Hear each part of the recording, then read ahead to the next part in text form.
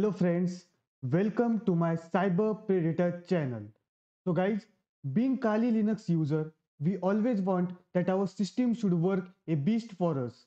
But actually this doesn't happen. So in today's video, we will be increasing our Kali Linux performance, which will be outstanding and perfect for you. So guys, let's get started.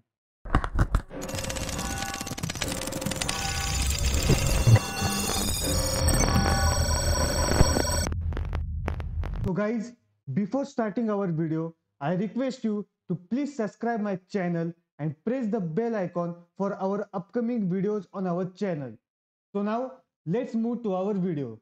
So guys, although there are many options and techniques to increase our Kali Linux performance, but in this video we will be installing one of the best junk cleaner, that is BleachBit. So let's install the application first. So to install, we need to enter some command, that is sudo apt get install bleachbit. So basically it will start installing and it will install its required files and required packages. So now our installation is ended. We will directly launch our application and try to delete and try to clear our junk files. So guys, to launch our tool, we will just type the name in the terminal, that is bleach bit, and it will start the tool UI, and from this UI we will clear our junk files and cache files. So talking about BleachBit, it is an open source tool which is widely used to help our system to clean its junk files and cache memory. It not only deletes the files but also wipes the file permanently, and it also manages your privacy issue. So guys, this is a very important tool to keep your system clean and clear for increasing your performance. So now we will directly clean our junk files and cache files. Basically at our left side there is an option in which multiple files are given, in which all the data is junk files and cache files. So basically we need to clear this. So I am suggesting you to not clear every file. Only the options which I will select is necessary to be cleaned. Other files are little sensitive.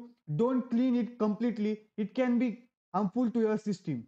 So we will just clean apt files. So then we will clean bash file. So the deep scan is little important, so we will skip this. Then we need to clean our Firefox. Here many files are available like cache files, cookies files. This creates a lot of space at your system. So guys, when the storage is free, the performance automatically increases. So we need to clean this. Then we have Google Chrome files. We will also clean these files. Then there is an clean file, so we will just clean this file too. Then the system files are little important.